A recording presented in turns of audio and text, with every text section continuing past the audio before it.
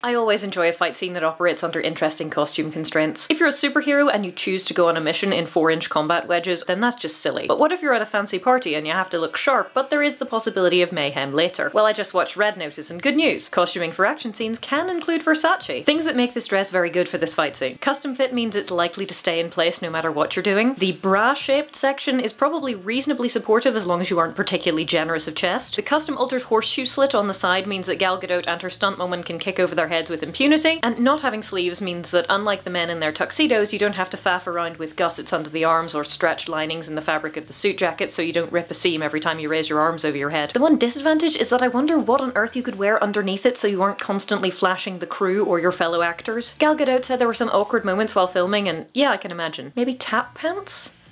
I don't know. But as long as it fits with the character, I'll take custom Versace over boring grey t-shirts any day.